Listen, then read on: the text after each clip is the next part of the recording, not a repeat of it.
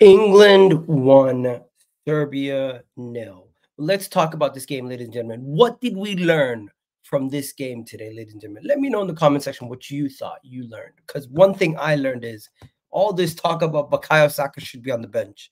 Bukayo Saka shouldn't be starting over Cole Palmer. Bukayo Saka shouldn't be shoehorned into the side because Foden's better than him, because Cole Palmer's better than him, because Anthony Gordon is a better left winger than everybody else, because Bukayo Saka can play left back. I'm hearing all these things. I'm hearing, oh, Bukayo Saka limps a lot. Oh, Bukayo Saka, he's injured. Oh, you know what? A half-fit Bukayo Saka is still running the show for England. Still running the show. Him and Jude Bellingham ran the show today for England. Literally, were 12 minutes into the game, he gets an assist for a Jude Bellingham header, and that's the goal that keeps England 1-0 ahead and wins them the goddamn game. The guy, you guys keep talking about Cole Palmer should be starting over him. Cole Palmer's third in the pecking order. Jared Bowen came off the bench before Cole Palmer came off the bench. He didn't even play today. But let's get into this game.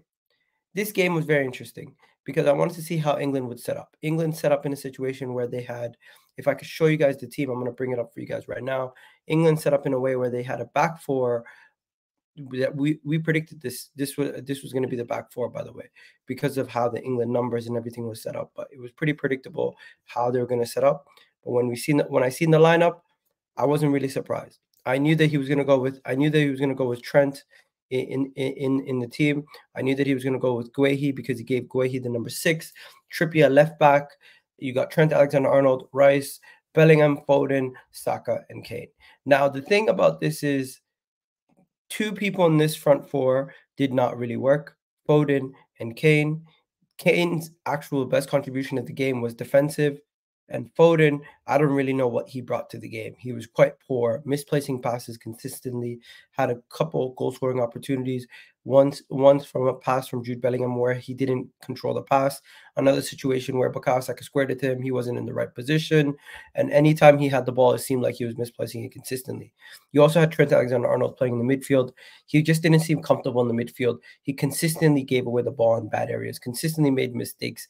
And it just seemed like it was not him playing the midfield was not the best decision against bigger countries. He's gonna get caught out because he was very uncomfortable in that position. But the back line was relatively comfortable. Kieran Trippier didn't really have much help on that left-hand side as Foden was drifting so deep, so much closer to the middle that Kieran Trippier was out by himself, literally on this whole side by himself. Bukayo Saka, though, was outstanding. Guys, Bukayo Saka today was one of the best players on the pitch. And you guys talk about, oh, Palmer this, Foden this, all these other players. You know something? Palmer's a good player. Foden's a good player. But Bukayo Saka in any system, any manager, any game, he just takes players and he just rips them apart. No double team today. He had the left back injured and off the pitch in under 20. In under 45 minutes, he was out of the game because he just couldn't keep up with Bukayo Saka. He actually ended up having to leave the game due to injury. This is what Bukayo Saka has done to the player. He literally left him not feeling himself, and I don't blame the guy. The guy's 31. He can't be keeping up with Bukayo Saka right now. And then you also have a situation where Jude Bellingham today, guys, oh my goodness. This guy, one of the Ballon d'Or #1 candidates, had an amazing game. Not only did he get the goal on his only shot of the game, but he was one of the main men driving the team forward, pushing everything that they did in the final third that was good somehow came through him. And it almost seemed like because Kane wasn't as impactful, Bellingham was always was always that guy in the attack today that was doing everything.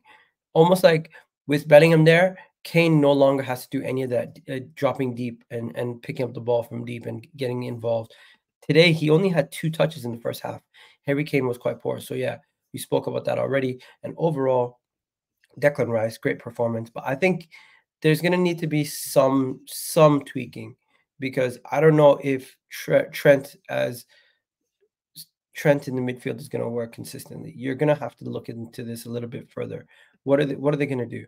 How are they going to do this? Because if I'm not mistaken, who's England's next opponent in the tournament. If I'm not mistaken, is Denmark. Denmark's a decent team.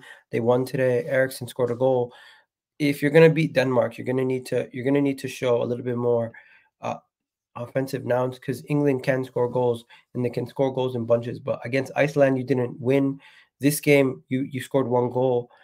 You haven't really like. It's been a very high scoring tournament so far, and England didn't show their full capabilities in the offensive end of the pitch. Defensively, they were quite solid. They didn't really give Serbia too many opportunities to get at them, and when they did, it was from their own mistakes where they passed the ball to the opposite defender. So, in my opinion, England have a lot to work, a little bit of work to do, figuring out what their best 11 is. I still think they could still work on some things. I don't know if Trent in midfield is the solution for the remainder of the tournament. As yes, it did bring a little bit of balance and it allows Jude to do his thing, but you're heavily depending on the right hand side.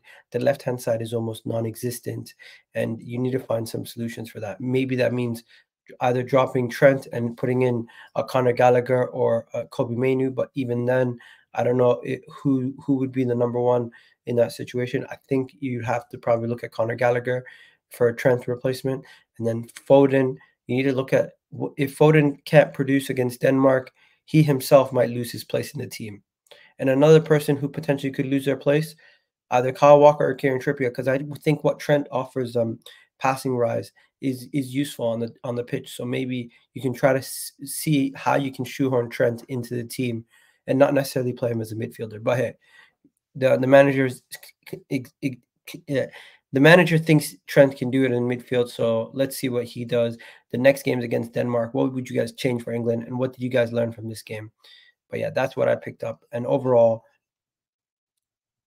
it was quite boring of a game, but England did their job. Bukayo Saka stepped up, and one thing we learned today, Bukayo Saka is the best attacker for England, at least in that game.